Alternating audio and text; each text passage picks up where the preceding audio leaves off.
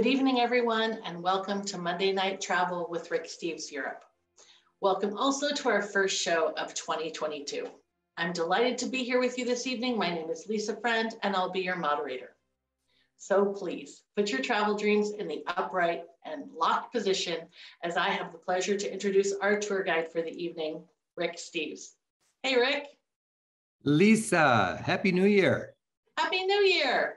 And Happy New Year to everybody who's joining us, as Lisa said, for our first show of 2022. We enjoyed a couple of weeks off, and it is really good to get back at it. And today we're going to go to the best of the Swiss Alps. So make yourself at home. I just love it on Mondays. I feel like 1,000 travelers just walked through my front door, and we're all gathering together to enthuse about our favorite travel dreams. And we're going to make them come true as soon as the time is right. You know, we're going to go to the Alps right now. And before we do that, we have to make sure we have our right meal and our right drink. I've got some raclette here, and this is a standard Swiss delight high in the Alps. In fact, we're going to have some raclette in Zermatt in a few minutes. But you drizzle your melted Swiss cheese on your boiled potatoes. You got some nice pickled onions and some pickles, and I've tossed in a little bit of tomatoes there. And we're going to wash it down with some nice Swiss white wine. And fondant is one of my favorite wines. In Europe, you don't get very much of it because they don't make very much of it, and it's kind of expensive, and it's kind of a Swiss secret. But the fondant is a refreshing wine, and remember that when you're in Switzerland, you want to try the wine while you're there. Yeah. Hey, and we're going to head off to the Alps in just a minute, but I want to let you know we've been having so much fun thinking about shows we're going to do coming up. I've just got my next 3 months of shows laid out here, and let me just review you this. This is just an exciting lineup. Tonight we got Switzerland favorites. Next week we're going to be joined by Samantha Brown, and she's got a new show that she's excited to share, and I'm excited to share it with her. 2 weeks from tonight, we're joined by my son Andy.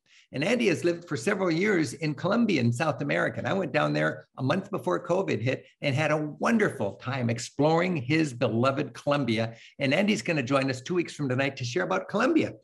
I know it's not Europe, but hey, he's my son and I'm the boss, and we're going to go to Colombia, okay? And it's going to be a great evening. After that, we're going to go to Andalusia with our favorite guide in southern Spain, Concepcion Delgado. If you've been to Sevilla, you know Concepcion.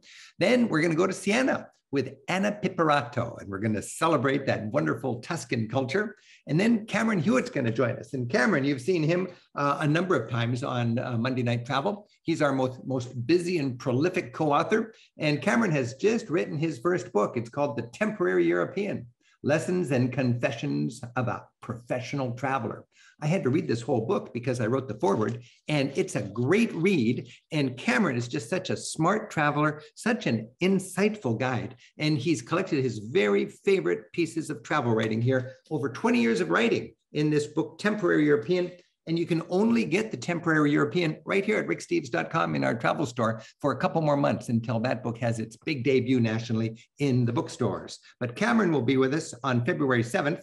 After that, of course, it's Valentine's Day, so we'll have a little bit of romantic Europe. And then we're going to go to Sicily with Alfio Di Mauro. Then I'm going to teach Germany. I'm just going to give a straight out my favorite lessons about Germany after that. Then we're going to go to Ireland with Stephen McPhillamy. And late in March, it's Tuscany with Roberto Becchi. So we've got a lot of fun travels coming your way on Monday Night Travel. And it's a chance for us just to share our love of Europe. I want to take you just for a second to ricksteves.com, because that's where you've got that sort of headquarters for all of this information. Go to ricksteves.com. You can click on Monday Night Travel. Want to remind you, you can sign up for the next couple of weeks travel classes if you want to, or our episodes of Monday Night Travel. But also remember, we've got 50, more than 50, all the shows we've ever done. Great Italian wine experiences, St. Patrick's, Ireland, food tours across Europe, offbeat wonders, Norwegian favorites, quirky museums, you name it. It's all right there. Also, when you go to ricksteves.com, you can go where we go when I'm putting together these special evenings. You can go to Classroom Europe, and you can put together a playlist as you like. This is designed for teachers. And if you go up here into public playlists, you can just type in Monday, M-O-N-D, and you get all of the Monday night travel playlists we've used over the last months. And for instance, tonight it is Monday Night Travel Switzerland favorites. And if it has lesson right there on a little ribbon, you know that our team member here, Gabe, has put together a curriculum for teachers and homeschooling parents. So you can have discussion points and way to have an interactive experience and let this help your student better appreciate the fun and the learning we can enjoy when we go traveling. And we're going to go traveling right now. We're going to go to Switzerland. And anytime I go to Switzerland, I'm so excited to have the film crew with me, but I'm also so nervous because you need good weather. I always give us a couple of extra days over the course of the shoot for bad weather so we can make sure we're in these towns when the sun is out. We're going to start in a region of Switzerland that if you know my program, if you've been on our tours, if you know my books, you know I love. It's called the Berner Oberland or the Bernese Oberland, depending on the language you're speaking. Remember, Switzerland has 4 different languages.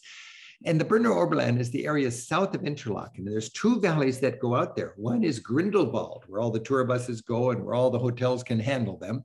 And the other valley is Lauterbrunnen, where all the farmers go and where there's not many hotels good enough or big enough for the tour groups. We love Lauterbrunnen, and that's where we're going to settle down.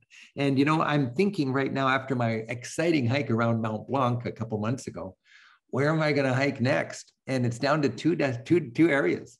I could go to the Berner Oberland, what you're going to see right now, and make some beautiful 6 or 7 hour hikes from a base up in the Alps there. Or I could go to the Italian Alps, the Dolomites. It's still up in the air. But I'm thinking about that as I watch this, and I hope you can stoke your travel dreams too. So right now, together, and I want to thank you for joining us as we kick off 2022 on Monday Night Travel. Let's go right now to the glorious Swiss Alps. Whether traveling by train or by car, mountainous Switzerland has fine infrastructure, and you can get nearly anywhere in the country in just a few hours. The Berner Oberland is a particularly scenic region. Its Lauterbrunnen Valley, which stretches south from the city of Interlaken, is a wonderful springboard for some of my favorite Swiss Alp experiences. Lauterbrunnen Valley, with its vertical sides and flat bottom, is U-shaped, a textbook example of a glacier-shaped valley. While the main town, also called Lauterbrunnen, sits on the valley floor, neighboring towns hang on cliffs high up. I mean, literally hanging on a cliff. Those are hotels, those are restaurants, those are cafes. You can sit there on their terrace and you can gaze down the cliff into the valley, couple thousand feet below you. That's Muren, M-U-R-E-N, M-U-R-R-E-N. And if you look farther to the left, hanging on the next cliff in the distance, that's Little Gimmelwald. That's my home when I'm in this region. Lauterbrunnen means loud waters, an apt name. Waterfalls plummet from cliffs all along the valley. Staubach Falls, one of the highest in Switzerland, drops nearly 1,000 feet.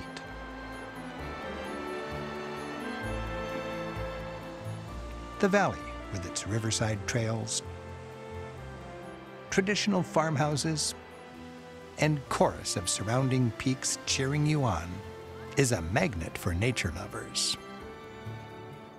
Towering high above are the icy Jungfrau, Monk, and Eiger peaks, named for the legend of the young maiden, Jungfrau, being protected by the monk, or monk, from the mean ogre, or Eiger. And that is the iconic, famous, notorious north face of the Eiger right there. It's one of the most dramatic and challenging and famous climbs for rock climbers in Europe. And they get better and better at that. And I'm sort of enamored with these different documentaries that talk about different daredevils high in the Alps. But nowadays, they race up that north face of the Eiger. The world record is 2 hours and 23 minutes to go from the bottom to the top of that rock face. A businessman can leave Interlaken in the morning after breakfast, climb that whole thing and get down in time for lunch. It's incredible. And perched on a saddle between 2 of those mountains is the Jungfrau Yoke Station. And that's where we're going, by train. From the valley floor, a cogwheel train takes tourists and mountaineers alike on this ear-popping journey. As we gradually climb, the views continually unfold.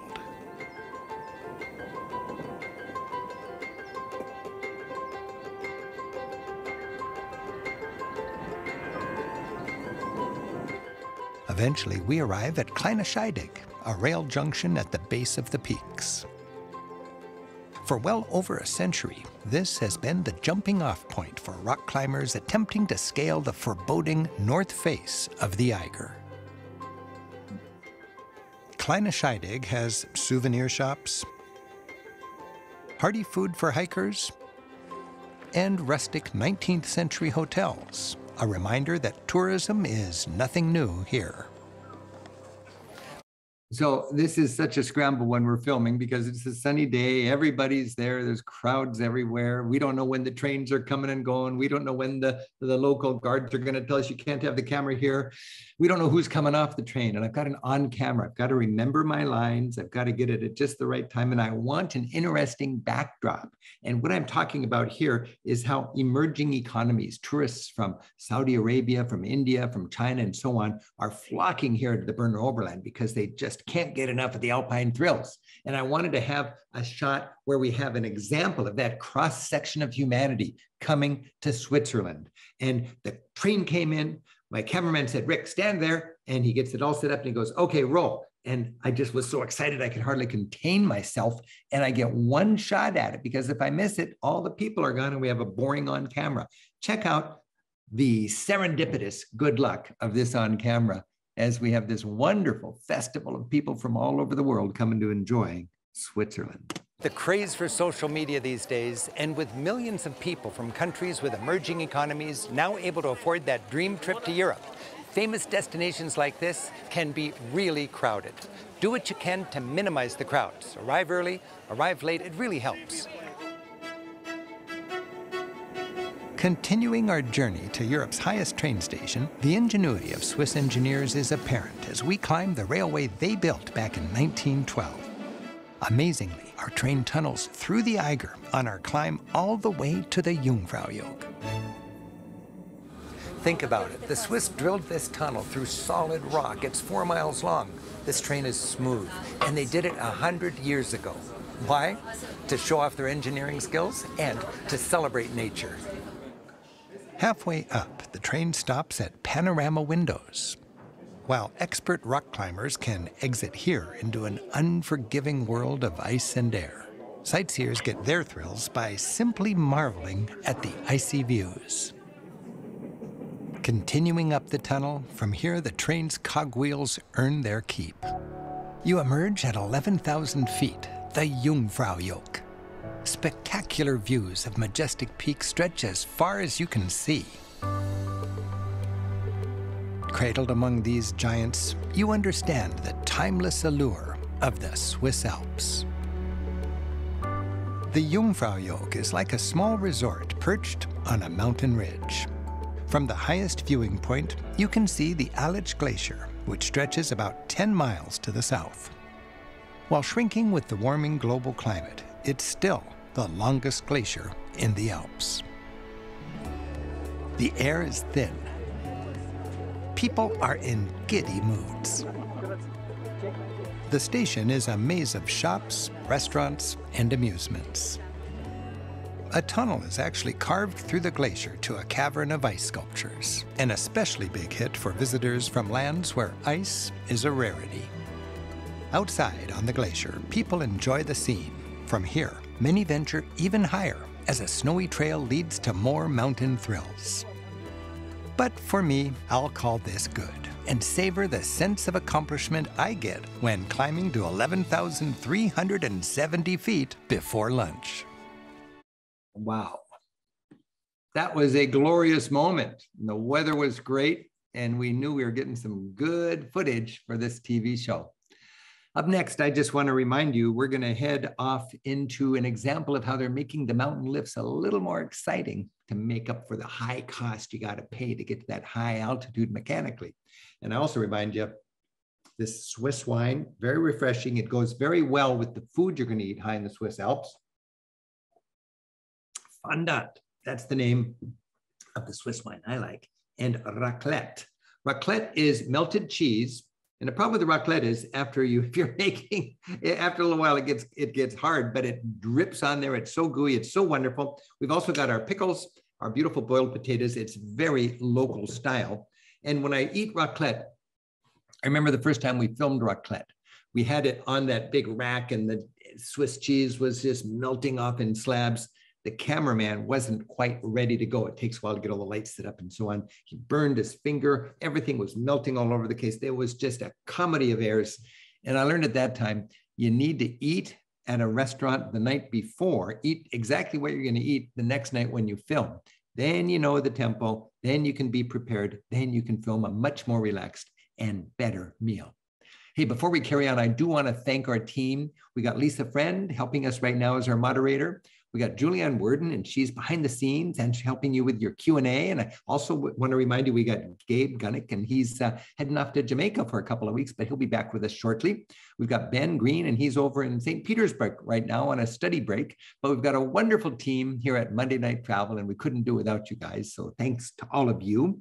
I also want to remind you, we're going to have Q&A as soon as this video is over. So if you got any questions, I'd love to answer your questions. Put them in that Q&A section.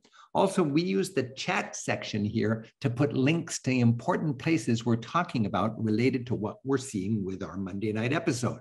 So don't miss the opportunity to take advantage of those links. And right now, I want to go to an example of how an otherwise nondescript lift station can suddenly become a hit if they add a little bit of cheap alpine thrills. This is halfway up the Schilthorn. It's a station called Birg, B-I-R-G, that historically nobody ever stopped at. Now they do, because you've got this wonderful included little thrill walk. And the Swiss people tell me, hey, we're charging a lot for these lifts. We've got to add some value extra. So remember, when you're paying for the lift rides, they come with these little extra thrills that you can enjoy. Let's do that right now at the Birg station, B-I-R-G.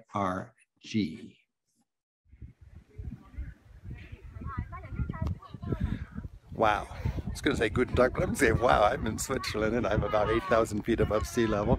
There's the Eiger, Monk, and Jungfrau. And these Swiss, these Swiss, these Swiss let you get the sense that you are quite an adventurous person. You'd have to work pretty hard to hurt yourself, but I'll tell you, I like this. It's a new thrill in the Swiss Alps, and this is the Birg stop, B-I-R-G, halfway up to the Schilthorn from the little town of Bern, high in the Swiss Alps, in the shadow of the Eiger, Monk, and Jungfrau. And I am Rick Steves, working hard, having a great time, wishing you happy high alpine travels.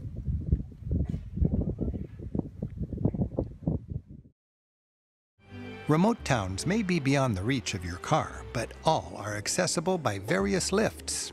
One of my favorites is the idyllic village of Gimmelwald. Look at that village there. Just look at that beautiful village. I just want to take a moment to remind you that everything we do in our TV shows, we have an ethic. If we shoot it, you can do it. You don't need any special gear. You don't need any special permission.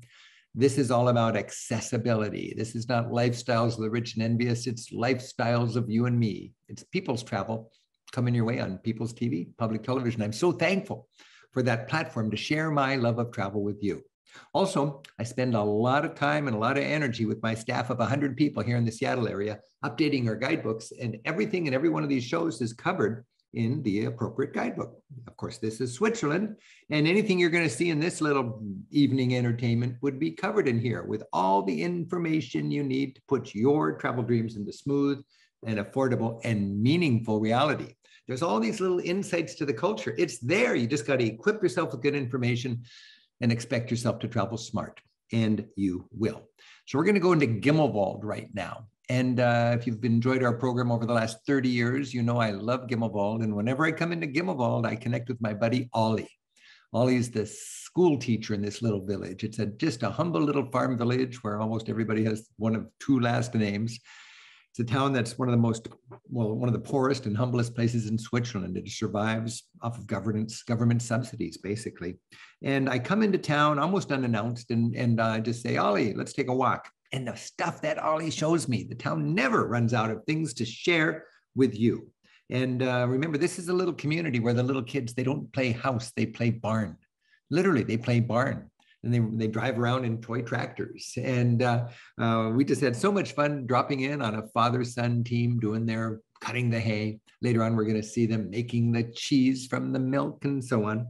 We stopped into a restaurant, and we come into a restaurant, we see all the travelers enjoying the place. We just said, hey, don't look at the camera, have a good time. We'd love to have you in our show.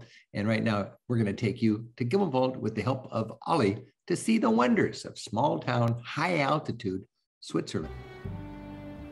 The village, established in the Middle Ages precariously on the edge of a cliff, was one of the poorest places in Switzerland. Gimmelwald works together like a big family. In fact, most of the 100 or so residents here share one of two last names, von Allmen or Feutz. My friend Ollie, long the village school teacher, enjoys showing me around. This is the oldest house from 1658. And the woodwork is generally unpainted, just bleached in the sun. Originally hay up top and cows below. For generations, families have lovingly tended their vegetable gardens. They still are relied on to put food on the table, and this one comes with an artistic side. Retaining their traditional ways, farmers here make ends meet only with help from Swiss government subsidies. They supplement that by working the ski lifts in the winter. Modern tourism has contributed to the local economy as well. Pension Gimmelwald's terraced restaurant is filled with happy hikers at dinner time, enthused by the memories they earned with today's hike. I've been coming to Gimmelwald all my life, and it never gets old. By the way, this is one of my, all over Europe, I've got my favorite benches, just benches for magic moments. This is about 100 yards down the lane from my beloved Walter's Hotel. Walter, Hotel Gimmelwald, old Walter, passed away just 2 years ago, New Year's Day, 2020. Bless his soul, bless his heart. He is such a beautiful guy, and he gave so many people such a beautiful memory. And many times, with just glowing with all sorts of alpine happiness, I'd take a little break from the fun in Walter's chalet. I'd walk down the lane, and I'd sit here, and I'd watch the moon rise over the mountains. I'd look up at the stars. I'd listen to the avalanches in the far side of the valley. I'd imagine what it was like through the generations in this humble little village. And what a privilege, what a blessing it is to be able to go there and experience it myself and to be able to share it with all of my travelers. These kind of benches, magic moments. With the world changing as fast as it is, I find it refreshing to know that there are places like this that still embrace their traditions. Dairy is the traditional industry here. Collecting grass to get their cows through the winter on these steep slopes is labor-intensive. Each family fills silos with enough to feed a dozen or so cows. But we're here in summer, and the cows are in the high Alp enjoying a diet of fresh grass and flowers. From their milk, some of the most prized cheese in the world is still made in the traditional way. Now, this is the traditional way. It's not some show put on for tourists. This is something I wanted to capture. Typically, tourists go to the most famous little kitschy touristy village, and they'll see something just like a little Disney for cheese lovers, and it's better than nothing, that's for sure, and they get their sample. But I would much rather take advantage of the hardworking tourist information office's program in a town like Mürren and meet your local guide and hike up here to this little hamlet, get to know this family, 3 generations making cheese like they have for ages. And then they welcomed us with our camera. But it's remarkable to me, number one, how many travelers never go to a place like Gimmelwald when they could? And then number 2, how many of those rare and unique and special travelers that do venture all the way to Gimmelwald don't take it one step further and take advantage of the guided tour put together by the local tourist board, 2 days a week, cost you a few bucks, and then you get to actually visit a family and learn how they make their cheese. Check this out. We're joining a small tour group organized by the village tourist office. Of the countless visitors in this valley, these travelers took the initiative to enjoy this intimate peek at local culture in action. Once the milk is heated to just the right temperature, the cheesemaker, using his teeth as well as his hands, masterfully scoops about 10 kilos of curds from the bottom of the cauldron. He then plops the sopping cheesecloth into a circular mold. It's quickly pressed to remove as much of the liquid or whey as possible. As the moisture is removed and the aging process begins, a wheel of wet curds becomes a wheel of Alp cheese, frequently brushed with brine and stored flat on shelves in a shed like this one for up to 2 years.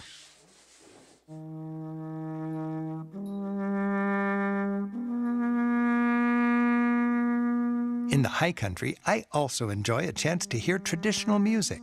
And up here, along with yodeling, that means the long legato tones of the Alp horn. The Alp horn has a range of nearly 3 octaves, but when I finally got here this day, this man was so happy to see me, and I got to admit, I didn't know why. And he introduced himself to him and he said, for 15 years, I've been entertaining Rick Steves tour groups, but I've never been there with one of the tour groups while he was entertaining them. And it was so nice to meet a man who is an icon in our Swiss tour program. These are the kind of real people with something from their culture that they can share. It is such a delight to be able to connect with people like this, who really are the living example of a mountain culture in this case. This is one of the beautiful things, again, about traveling. And of course, an Alphorn is kind of a touristic cliche, just like wooden shoes, or just like lederhosen, just like folk dancing in Norway, or just like a whirling dervish in Turkey. But every one of those touristic cliches are anchored in that culture. And with a good guide, good tour, good information, you can understand that it's a legitimate part of that culture. It's for real, and it lives to this day. Think about what we can learn just right now about the culture of the Alphorn, and realize that's just one little tiny example of these wonderful, rich cultures you experience all over the world when you travel. with no valves, it's limited to the same notes as a bugle. Used throughout the Alps, this horn has played a role in this culture for 500 years. To call cows from pasture to the barn for milking, as a way for herdsmen in the high meadows to communicate with people in the valley below, and even as a call to prayer through remote valleys.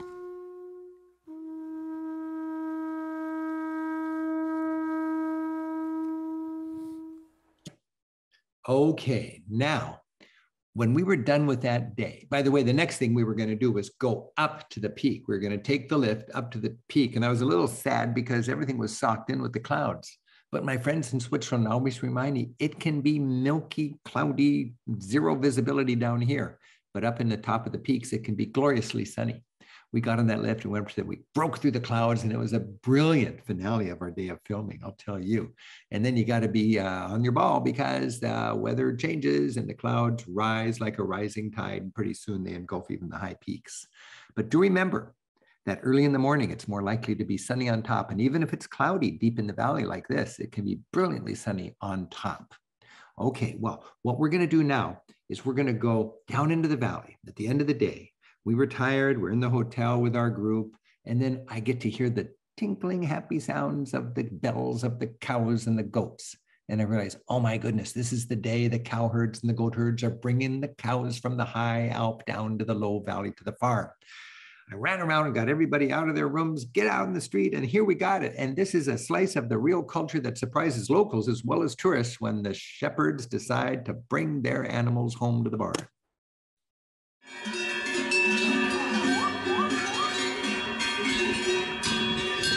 If you're in your hotel room in Switzerland just relaxing and you hear cowbells, that means they're bringing the cows down from the high Alps. And this is what's going on right now in the Lauterbrunnen Valley.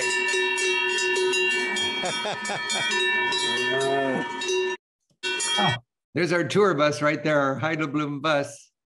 25 of us are in this humble little end of the valley hamlet, sleeping in a subpar hotel, surrounded by all the most magical culture you could have. Sure, you got a creaky hallway and a toilet down the hall, but you got the cows coming down. You're not dealing with the traffic jam and the noise and all the commercialism of the famous resort down the valley. This is real travel. This is why people take a Rick Steves tour.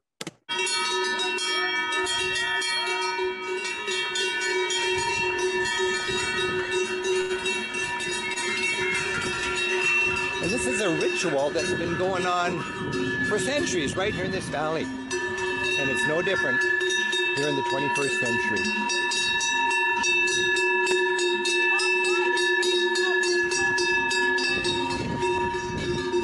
I'm Rick Steves, lapping up the cow culture high in the Swiss Alps.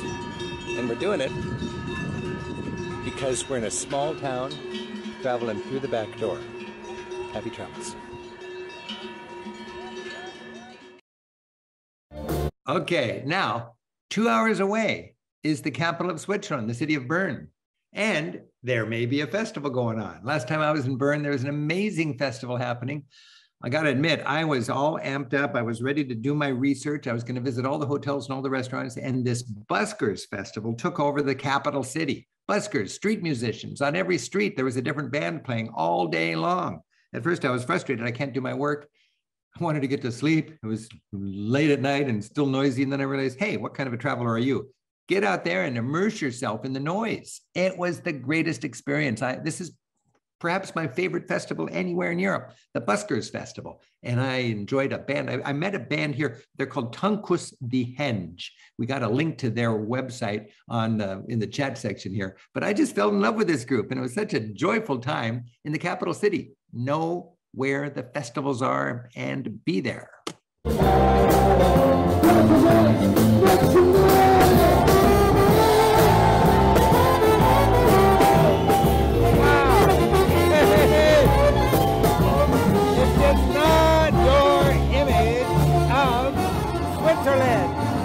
But this is Switzerland, and it's the Buskers Festival, and this whole city, the capital of Switzerland, the Parliament building is just a block over that way.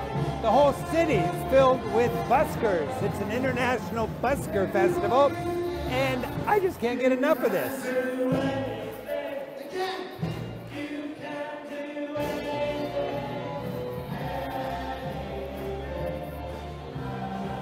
So the whole city is filled, and every street's got a different concert going on, and we're surrounded by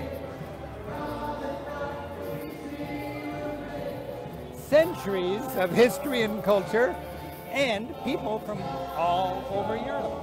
You know, when you're traveling, it's really important to be sure you know where the festivals are and to be there. Happy travels from Bern in Switzerland.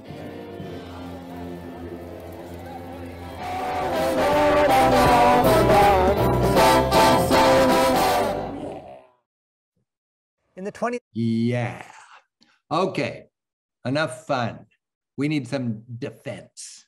We got to remember, Switzerland is a mountain fortress. It's lived through a tumultuous 20th century. And, back in the Cold War, when Switzerland said, hey, we're neutral, Nikita Khrushchev in the USSR said, neutrality in Switzerland, that is charming nonsense.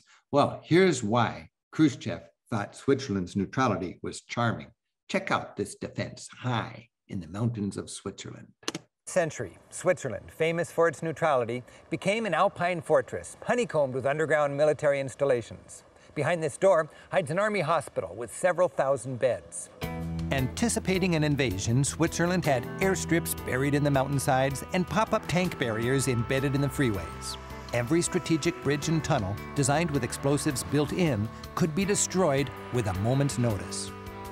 My friend Fritz Huttmacher, who just finished 20 years in the Army Reserve, is giving away a few Swiss military secrets. So Switzerland is famous for being neutral. Yes, but over the last 70 years, the Alps got turned into a huge fortress.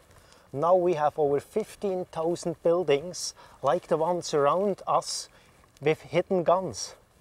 And even the neighbors, they were not aware what's in. They were so secret. 15,000 underground installations. Yes. This barn looks like many others in Switzerland, but it hides a secret. Let's have a look inside. Wow, look at this thing. What was this for? Why did they have this here? It was for World War II. It protected the fortress, the Alps. And was it used later than World War II? Yes, it got updated over the last decades and has new technology in. So actually this gun works? This gun works. Now children could have grown up and right outside these doors not knowing there was a gun sitting here. not only children, generations were not aware what was actually inside those buildings. And this is not wood. It looks like wood. No, that's solid concrete.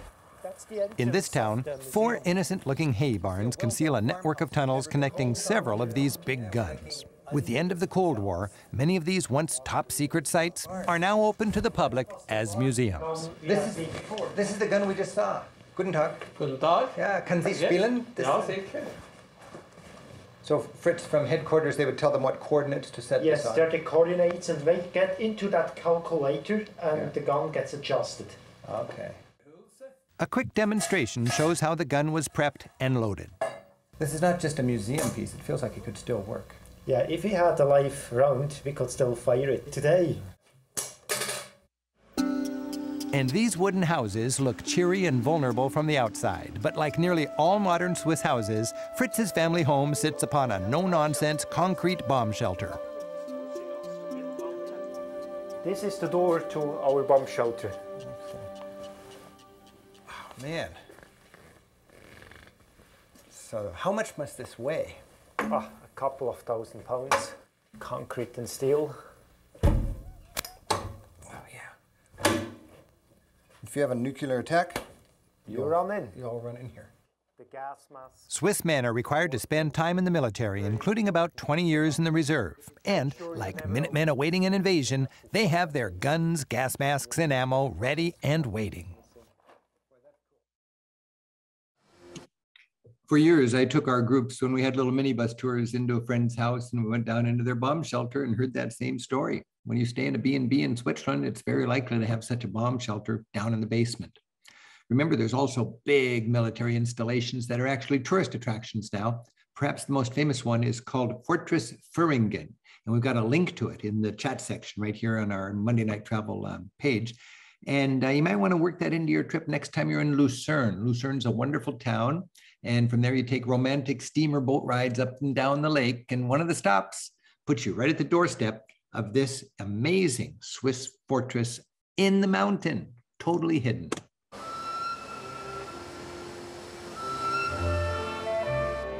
Boats connect towns around Lake Lucerne.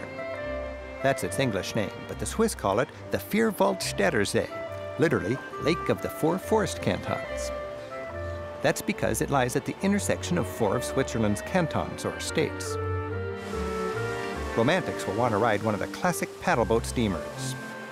A short ride drops you at any number of interesting sites, one of which comes with a surprise.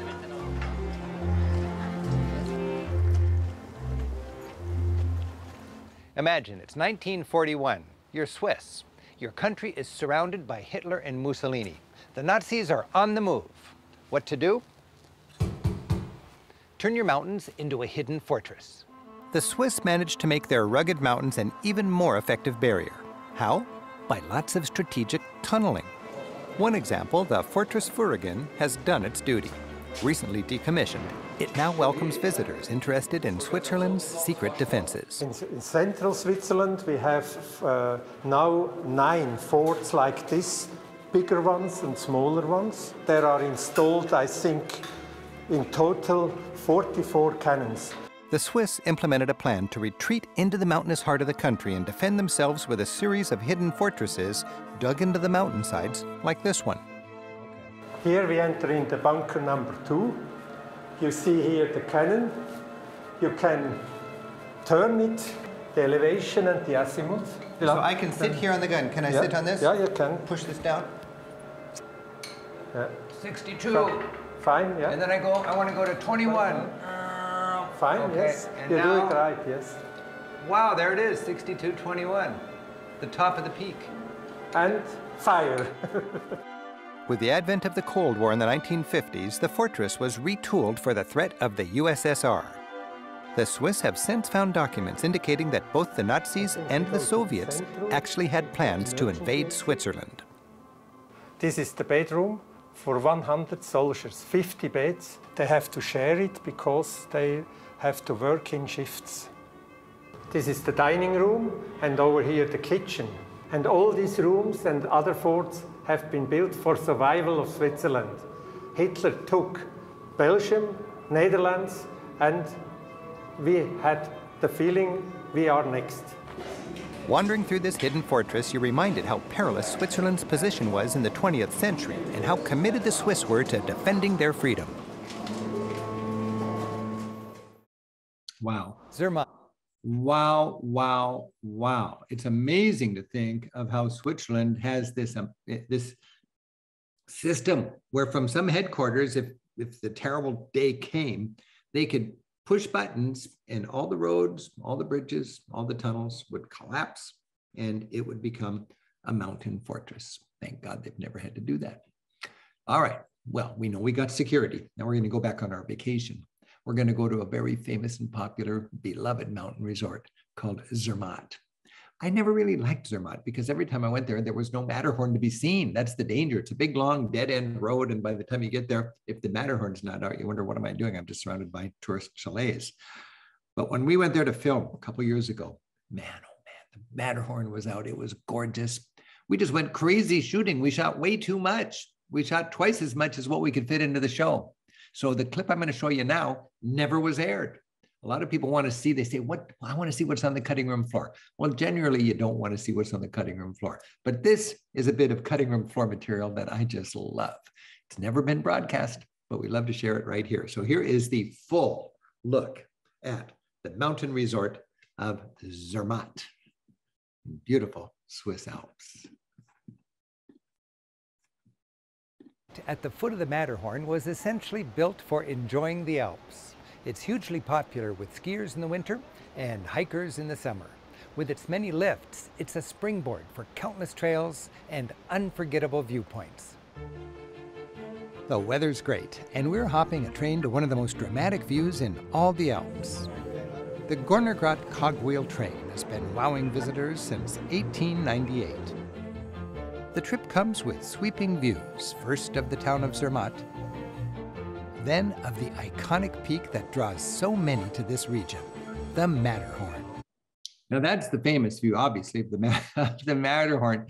You know, just as often you look at it from a different angle from somewhere other direction, and you don't even recognize it as the Matterhorn. So this is what they call the chocolate box view. It's gorgeous, but remember, there's a lot more views than that of the Matterhorn. You know, you could spend days with Zermatt as your headquarters, and you get a mountain pass that covers you on all of these countless lifts in 360 degrees around you. And the Matterhorn is just a small part of that mountain glory. The train climbs steeply into the high country. It takes us to over 10,000 feet where we reach the end of the line. Across the tracks, an old hotel solidly caps the Gornergrat Ridge. Grand views stretch in every direction. Stunning Matterhorn views demand the attention of hikers, but there's more. Monte Rosa is actually higher than the Matterhorn. In fact, at 15,200 feet, it's the highest point in Switzerland. And a 1,000-foot sheer drop below the platform stretches the mighty Gorner Glacier. It seems many of my favorite hikes start partway down my favorite lifts or train rides. Hopping off this train about midway, I'm in for a sensational yet easy hike. Getting to these exciting spots with so little work and so far from the crowds, I feel like I'm cheating. And I love it.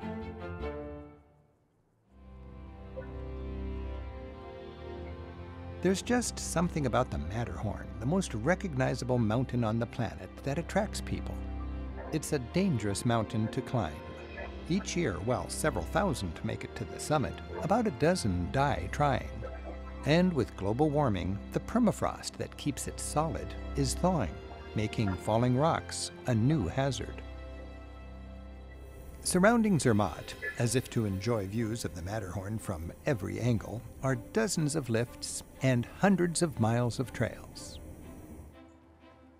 As is the case throughout the Alps, handy signposts make it clear where you are, what's the altitude, and how long it takes to hike to various points. By the way, those times, 1 hour, 30 minutes, 40 minutes, 2 hour, 20 minutes, so on, they're kind of humiliating because it always takes me about a third longer to get there. And the Swiss are fond of saying they are clocked by local senior citizens. So they truck out on those walks, but at least you get an idea of how long it is to walk in different directions. And those signposts are just so much fun to help guide you through these wonderful corners of Switzerland. It's always nice to hike with a local expert. And to get a little more out of my next walk, I'm joined by a passionate fan of all things alpine, climber and guide Amédée Perrig. Amédée, this is just a beautiful spot. Tell me about yodeling. Well, in Switzerland, actually, we have 4 different official languages, but we have another one, language of the mountain. It's called yodeling. And if you want to communicate with somebody way over in the other valley, then you yodel. It's a loud voice, but not everybody can do it because it is a special voice. When I speak out of my chest. In yodeling, it's back in here. It sounds like that.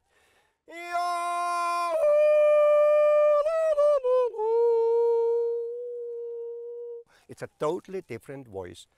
And you have the voice or you don't have it, but you cannot learn it. So if you're very happy, give me a happy yodel. Well, when you're very happy, then maybe you got a little bit in a different way, like.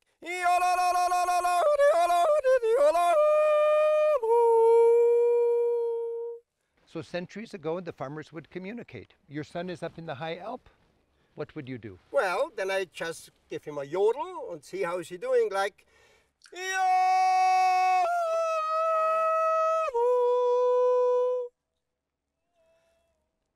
And now he can hear me, and I know everything is good, and I know maybe the cows are giving more milk. Nice. While hiking above Zermatt, you can drop in on centuries-old farm hamlets. A favorite of mine is Zumsee. You know, I love to find a village like this when I'm home basing in a bigger, more modern village at the valley floor, because it lets me imagine what the village I'm staying in looked like a couple hundred years ago when it was just a little humble gathering of farmers and log cabins.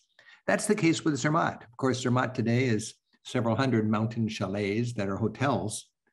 It just a few centuries ago looked just like Zumsee. So why did people live in a little village like this? And the people, they used to live here mostly in the summer. Okay, so this was a high Alp. Yeah, exactly, the high Alp here, and then they spend with the cows and everything up here. How old might this be? Oh, of his houses, I would say they're between 400 and 500 years old, at least, yeah. This would be my image of Zermatt when it was. Yeah, exactly. That village. looks Zermatt 400 or 500 years ago. His houses are around that age. Huh? There's nothing new. No. When they built his houses, I have to tell you, they did everything themselves. And they didn't have nails. They had to put everything together with wood. You know, the wood was little sticks, and then they put them nicely in, and they put all the lumbers nicely together like that. And this lumber that we're looking at, it must be very old. Oh, yeah.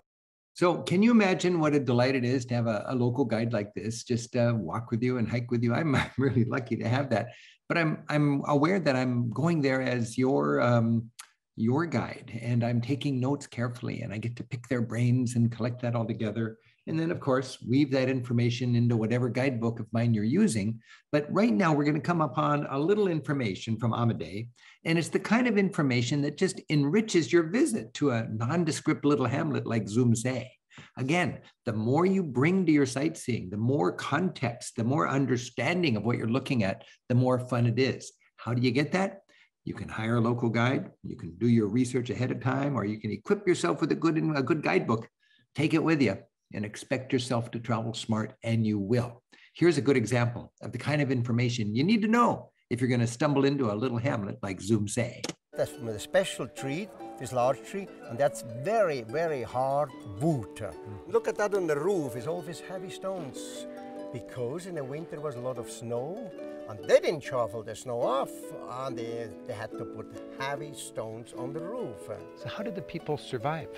Well, you know, the people, they had their own garden, for instance. They got their own food. In the garden was growing mostly potatoes, salad, and also some lettuce, but not a lot more. So this garden could have been here 300 years ago? Oh, I would say at least, or even longer, because every family had their own garden.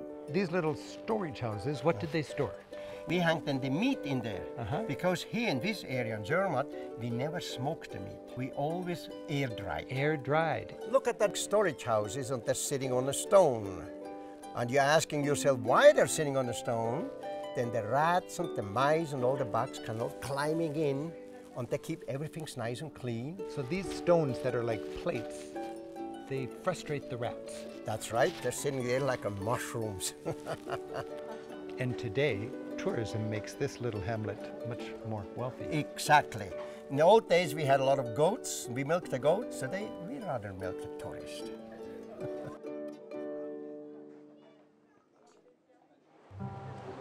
Zermatt, straddling its tiny river, is a small town of 6,000 with a big tourist industry. It has more hotel beds than residents, and they're often completely full.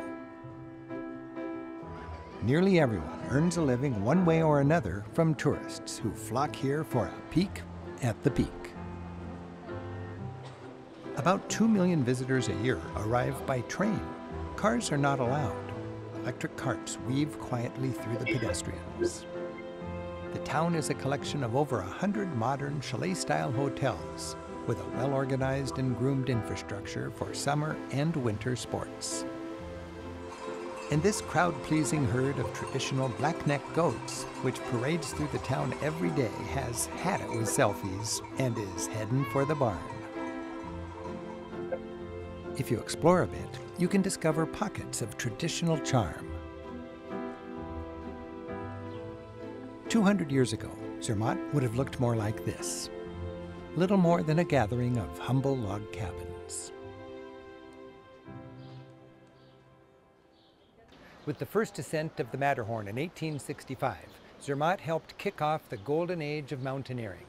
Then, with the arrival of the train shortly after that, the town became more accessible and more popular. Appropriately, grand hotels were built to accommodate aristocrats who came from all over Europe, especially from England, for the mountaineering. The church marks the town center. And just behind it is the lovingly tended little Mountaineers Cemetery. It's dedicated to great climbers and mountain guides, many of whom died on the mountain.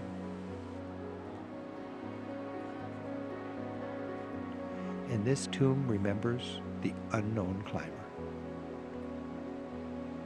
Zermatt.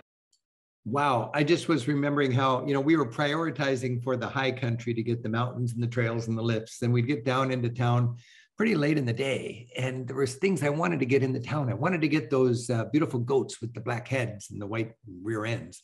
And they were on their way home. Twice a day, they will go through the town for the tourists, and we missed it. But we got them just heading home, and they could smell the barn. We stopped our cart, we jumped out, we ran over, and we just barely snuck them into the show. Then we got into the town, and I wanted to get some yodelers out in the street, just expressing their joy to be there. And I realized the band had just broken up and they were heading home and they were tired.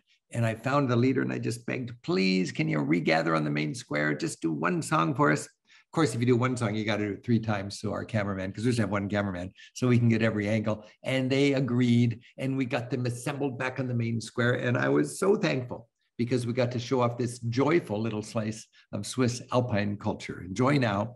And honest to goodness, bunch of happy yodelers and singers and accordion players and so on from Zermatt. Works hard to keep its visitors entertained, and tradition-loving locals seem delighted to do just that.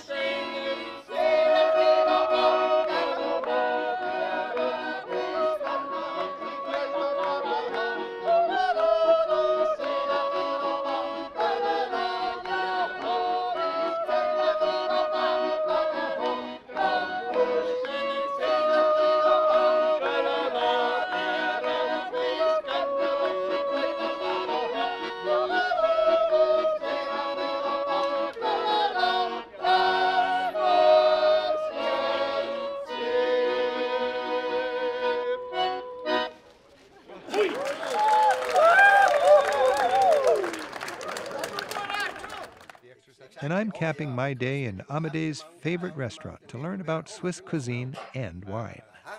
What are we eating? Well, we eat in here the typical local menu. It's called raclette. And how you can see, it's melted cheese. And I've just enjoyed my raclette. It's almost gone. I got to say, this is good, but that's a lot better. Right there after a good day of hiking, high in the mountains in a beautiful restaurant in Switzerland. Raclette, don't miss it. Boiled potatoes, pickles, and silver onions. Very simple. It's very simple, and they started many, many years ago in our area. How do they make the raclette? Well, it's actually very simple. You need a raclette stove. And the raclette stove is very high heat on the top. You put the cheese on that heat, and then it melts. And as soon as it bubbled, you scrape it off, put it in a plate, and serve it with boiled potatoes, pickles, and onions. Very simple. Swiss white wine, I find it very good. What is the name?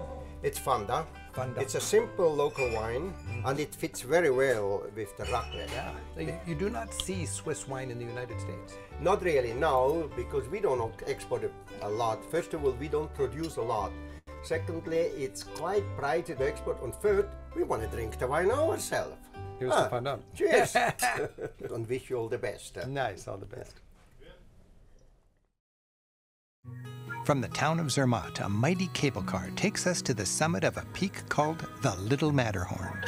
And we're enjoying the fruits of a huge investment in the local infrastructure. The people in Zermatt explained to me that in the last few years, they've spent $500 million, $500 million to improve their lifts. And this lift we're on now is certainly state-of-the-art, and it goes as high as you can go by lift anywhere in Europe. Prices are steep, as the community has invested hundreds of millions of dollars in their mountain lifts in recent years. These lifts are absolutely state-of-the-art, and just experiencing them is worth the splurge. At 12,700 feet, this is the highest cable car station in Europe. While the view of the Matterhorn from this angle is not the iconic postcard profile, the views from this observation deck are stunning. On a clear day, the Alps fill the horizon with all their glory.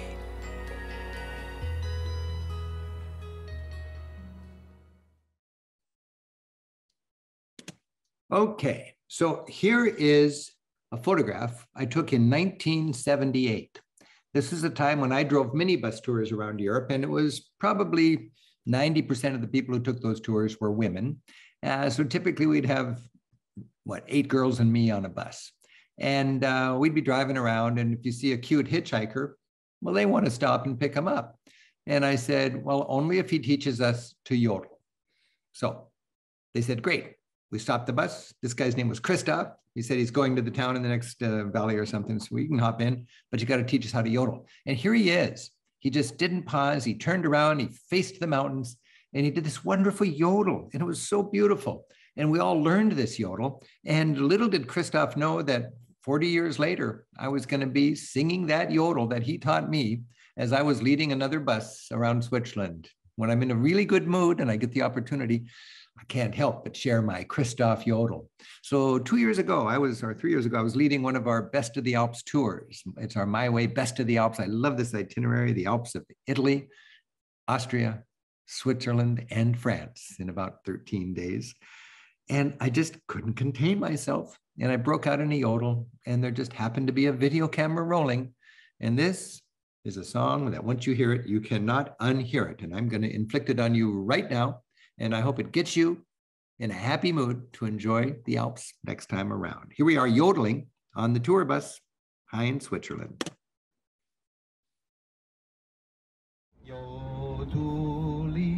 Yodelotio, yodelotio, yodelotio, tio, la la la, yodelotio, tio, la la la, yodelotio, tio, la la la, yodelotio, yodelotio, yodelotio, tio, la la la, yodelotio, tio, la la la la la. And then you ovulate, then you modulate. And Yo-lo-lo-tio, yo-lo-lo-tio, yo-lo-lo-tio, la la la. Yo-lo-lo-tio, la la la. Yo-lo-lo-tio, la la la. Yo-lo-lo-tio, yo-lo-lo-tio, la la la. Yo-lo-lo-tio, la la la la la. Faster, modulate. Yo-to-le, yo-lo-lo-tio, yo-lo-lo-tio, yo-lo-lo-tio, la la la. Yo-lo-lo-tio, la la la. Yo-lo-lo-tio, la la la. Yo-lo-lo-tio, yo-lo-lo-tio, yo-lo-lo-tio, la la la. Yo-lo-lo-tio, la la la la la. Thank you, Krista.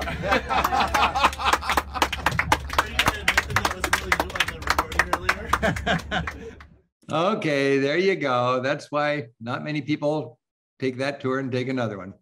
Now, it's a lot of fun. You get giddy when you're high in the Alps. Hey, I've had my raclette, and now it's time for a little dessert. And when you're in Switzerland, you can keep it simple just by having your Toblerone and your hot chocolate. Toblerone, if you've been to Switzerland, you know, this is really a treat for everybody. It comes in this fun design where you break off little bits. And as a tour guide, you spend a lot of time giving people what's called a click. You want to click, you break that, and so good.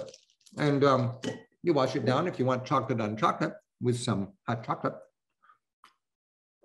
And that's good. And if you want to make it even better, you splash in a little bit of peppermint schnapps. And that in a chalet high in the Swiss Alps is hard to beat.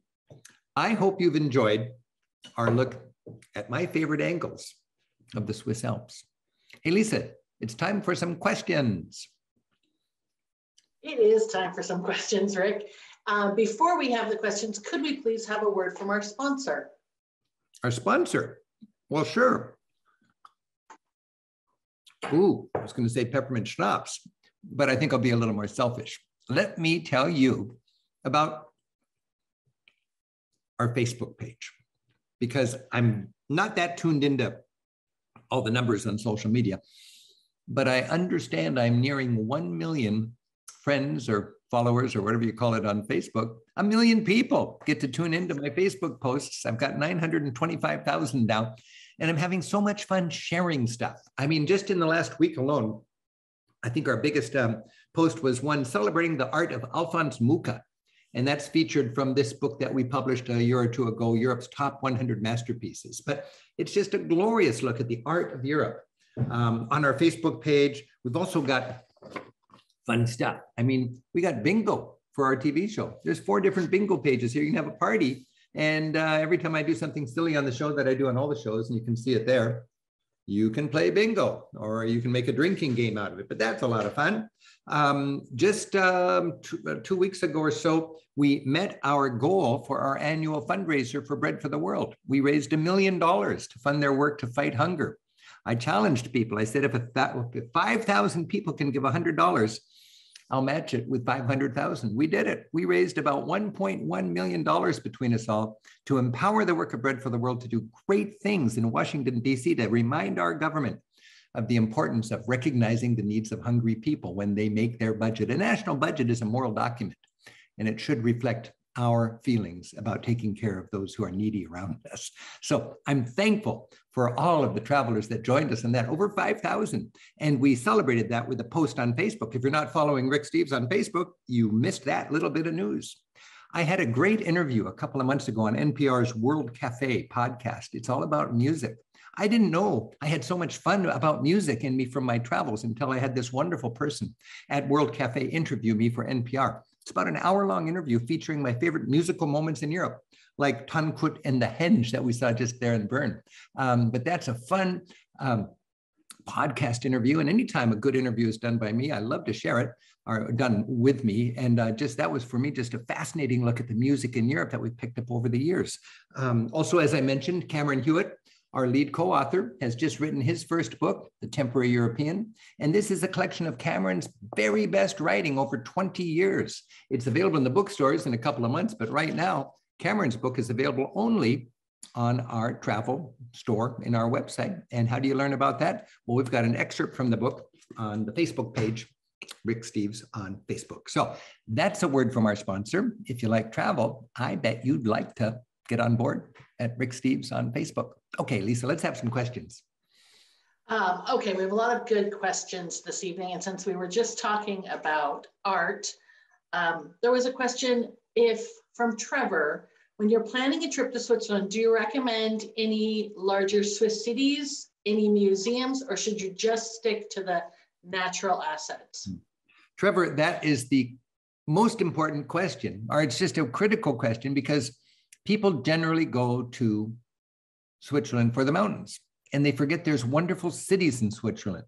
And one year I decided I want to do a TV show of Switzerland, not going into any mountains, and just show off the urban delights of Switzerland. Bern, Lucerne, Zurich, Lausanne. There's so many great cities to see in Switzerland, and they have amazing charms. If you go to ricksteves.com, go into the TV section, look under Switzerland. There's 150 shows there. They're all free. You can watch them without any breaks, without me interrupting, no commercials or anything like that. Just click and watch Urban Switzerland for half an hour and you'll see what I mean. But a good look at Switzerland has a balance of the cities and the mountains. Thank you. Rowena in Kenmore wants to know, 11,000 feet for the Jungfrau yoke. Is there a problem with altitude sickness? Hey, Rowena, I went to Kenmore Elementary. Maybe we were neighbors. I love Kenmore. Hey, altitude sickness, you can take a lift as high as 12,000 feet. And when you're up there, you do feel lightheaded. And you get exhausted hiking stairs. And you can't imagine somebody going up much higher than that if you're not a mountain climber, like I'm not a mountain climber, and you feel the thin altitude. I find it's just kind of a fun experience. You just feel a little woozy. You feel a little bit lightheaded. You get winded in a hurry when you're at 12,000 feet. I'll tell you a little story. Can I tell you a little story? Please. Once I did a stupid thing. I was sliding down the glacier on a garbage bag, and I got going so fast I couldn't stop, and it was icy, and I thought I was going to go over a cliff, and I thought the only way I can stop myself is to jam my hands into the ice. And I did it. I stopped myself. I saved my life, but I had a bloody butt and a very bloody set of fingers. And I went down to the doctor in the valley floor, and he just thought, another stupid tourist. And he sprayed some stuff and he said, get out of here. And then I had paid for an all-day pass on all the lifts that day. So I thought, well, I got to keep traveling. So that afternoon I went up to the Jungfrau, and I got up to 12,600 feet after losing all that blood. And it's the only time in my whole life I've ever passed out. I passed out in the elevator on the Jungfrau. I bet you didn't know that.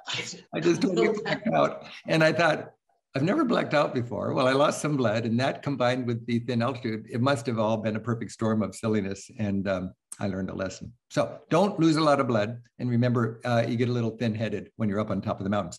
In the script, I think I said, everybody's in a good mood. You're giddy. You do the halfway to heaven tango, I call it. I'm sorry, I cannot believe that story. I don't tell that story unless I've been drinking chocolate for 2 shows. Let's see. So continuing on with weather, it was wonderful to see the Alpenhorn player, but did the fog disappoint you? Were you sad for the shot that it wasn't clear? You know, I remember it vividly. We got there and I just thought, oh, it's cloudy. It was just milky. And all you could do is like ghostly. You could see the chalet, you know, and you could hear the goats or the cows or whatever, but you couldn't see them. And then there's the man with his majestic Alphorn. And then we started filming him and we realized this is really a blessing. It is so ethereal. It was almost mystical. And this gorgeous man with his beautiful Alphorn and shrouded in those clouds. And it really focused all attention on him. And it kind of took us out of the 21st century and it made it a timeless scene. And I think it was some beautiful filming. So in that odd case, to have all those clouds was a real bonus. And then I remember I was a little depressed because we had to go to the top of the mountain. As I think I mentioned, we got on the lift a couple hours later, milky clouds down here. And then we just popped through those clouds and it was squint your eyes bright. It was like glorious cut glass peaks, brilliant blue sky, you know, twinkling everything. The light, the color was just popping. And I was reminded it can be all socked in the valley floor. Local people will look up into the clouds and they say, yep, get on the lift. It's good up on top. And as you know, I think, Lisa, from Gimmelwald, the people in Gimmelwald know, hey, on the Schilthorn, it's fine, but don't dilly-dally, because as the barometric pressure changes or whatever happens in the afternoon, that bed of clouds rises. And I remember I was on the Schilthorn with some important work to do, and I could see the tide coming in as far as those clouds covering up those peaks. And I knew we got about half an hour, let's get busy. And I'm sad for people who dilly-dally down in the valley when it's sunny in the morning and it gets socked in the afternoon. You need to be the early bird to catch the peaks. Yes, sure do. People want to know, more than one people, why were the cows wearing flowers, and do they do that parade every day like the goats? Oh, no, that was, I don't know about the flowers, but that was for real. That's not a touristy thing. You don't see that very often, but there is the ritual. When they bring the cows down, they put the big bells on them and they deck them out in alpenflowers, you know, and they bring them down. But it just takes the valley by storm. People shut down their stores, their little shops. Everybody gets out into the streets. It's a festive day. It's a happy time because the cows are coming down. Yeah. So that would happen in September usually? You know, I don't know exactly, but it is something that they don't have a date. I mean, yes, it would be a seasonal thing, and it would probably be the end of the summer season when they're up in the high meadow, because you got the high meadow, and then they close that down and they go down into the valley floor at the end of the season. So it's probably in the fall. Okay, and then our last question. You were talking in the video about a bench for a magic moment, and that really struck home with me. And I wanted to know if do you have a bench in every port? A bench in every port. You know, looking at that bench, I just really had very, very special memories. I mean, I've had so many beautiful days in that little village. And if I have a favorite place, whether it's on a fjord or on the south coast of Portugal or on a hill town in Tuscany, or maybe on the Rhine River or the Loire Valley, I usually have a little spot I like to go where I just can feel the wind, you know, a ruined castle on a little hilltop above Assisi where St. Francis was. And I go there and I just take a moment to really get into it. You know, whether it's the Riviera or a hill town or an alpine village. I was just hiking around Mont Blanc with my girlfriend, Shelley, and several times we just realized, hey, let's put on our shoes and go outside. It's not time for bed. You know, we want to go out there and enjoy the stars and just feel the bite in the air. And you got to take those moments. Too many people are in the hotel bar just looking at a TV show when they could be out there on a bench enjoying something magic. You got to find the moments. And the mark of a good traveler is a traveler who takes home those moments, those memories. So yeah, I treasure those little benches, those little special spots around Europe, and they're waiting for all of us. And that's a nice question. Thank you very much for that. And I want to thank all of you for joining us. I hope you've enjoyed our look at the Swiss Alps. I want to remind you, we've got a lot of travel coming up. Next week, we're going to be hanging out with Samantha Brown, and she's we all know and love her work. She's been on public television now for 4 or 5 years. She's been making TV travel shows for, I don't know, more than 20 years. Samantha's great. She's been in our Monday Night Travel before, and we're going to have her again next Monday. Also, 2 weeks from tonight, we're going to be joined by my son, Andy. Andy's a great traveler. He's spent several wonderful years in Colombia in South America. And he's going to share with us his love of Colombia. And I can hardly wait to take you to Colombia, thanks to Andy. After that, we've got just week after week of travel. So Happy New Year. Thank you so much for joining us. And I want to close with a few bloopers to remind you that if you're not screwing up and laughing at yourself, you're not having enough fun.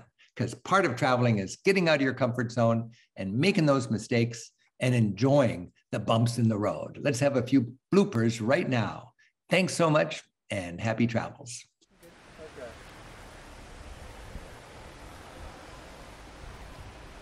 Okay. Do I look macho? Feel good. Gut. Hey. I'm Popeye the Sailor Man. Okay, excuse me. Thanks for joining us. The Cistercians worked to recreate the poverty and the simplicity. Whether enjoying its traditional culture high in the mountains or savoring the joys of good modern living in the world, there's a world of cultural riches outside of Prague. And in this this was the sorry, okay. These were the early Greeks. The hostage crisis was a way to radicalize the industrial with an orderly helps prepare you to better appreciate the actual historic sites. Are you ready to travel? Let's go.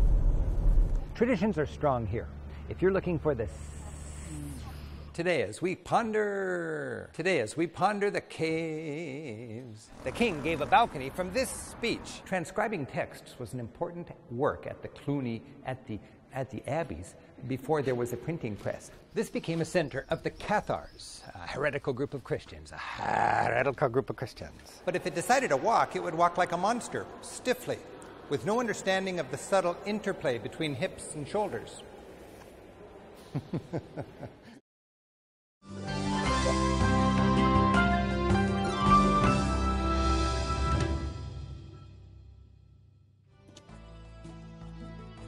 Good night, Julianne.